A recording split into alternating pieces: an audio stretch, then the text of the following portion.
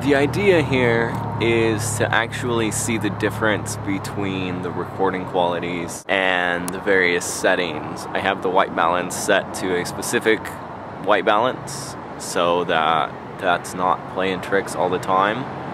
I realize sunset isn't the best time to test this, but that's the way we're gonna do it. Right now we are at, I think it's called MXP. Yeah, which is the like 24 megabits per second highest quality recording that this camera can do. And the next clip we will step down to FXP, which is only 17 megabits per second.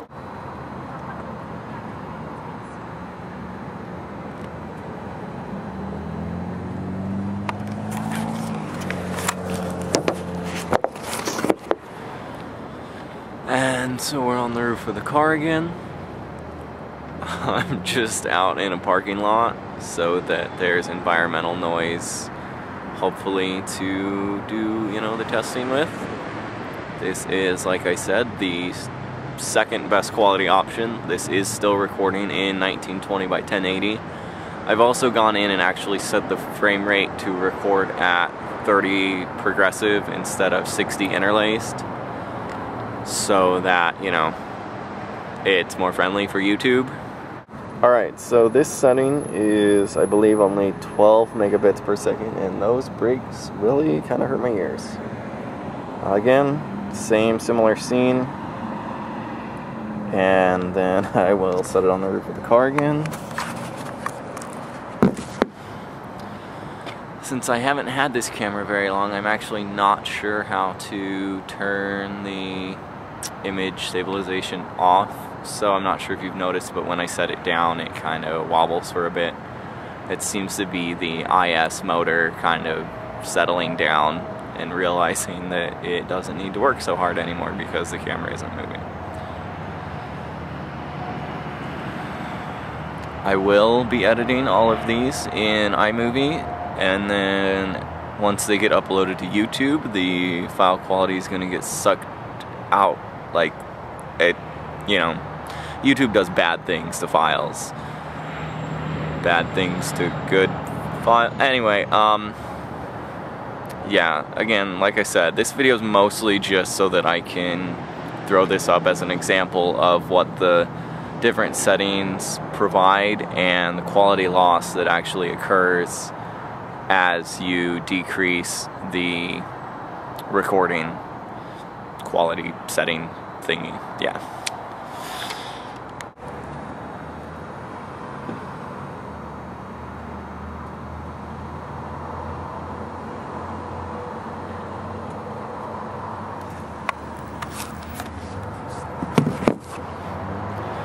We've got basically this setting and then one more to test. This one is 7 megabits per second. Yeah, and this is the SP mode. The final will be LP, sometimes referred to as long play, I think, not really sure. And that mode is only going to be 5 megabits per second, so it's, you know, from 24 down to 5 is quite a huge contrast. What I'll do is, after I record that clip, I will go back and record one more at 24 and then throw that in at the end. Alright, so what you see here is long play mode. Like I said, this is the lowest quality recording that you can set on this camera.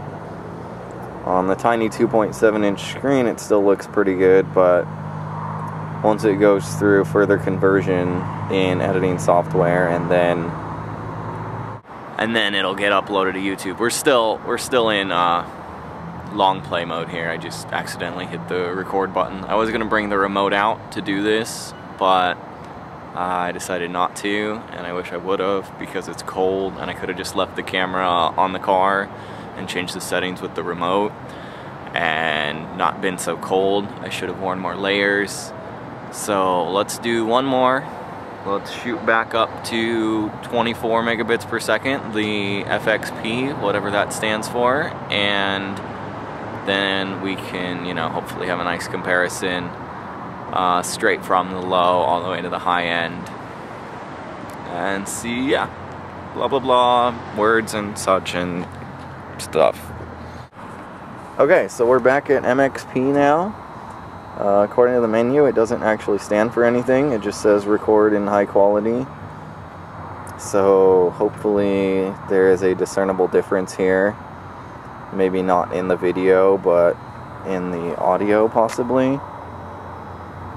I will go ahead and set it on the car one last time and then be done with it. I'm really not a fan of the way the image stabilization settles down after I set the camera down, and it's all like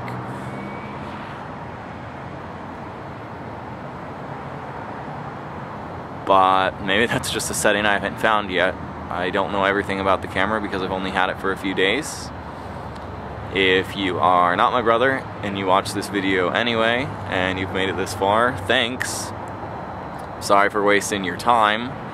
If you found this useful at all, or you'd like to know more about this camera, if you have a question, go ahead and let me know, in the comments. Should have brought a tripod and put it on the roof of the car so I don't have to bend over. Like I said, if you have any questions, I'll try and figure it out for you and let you know.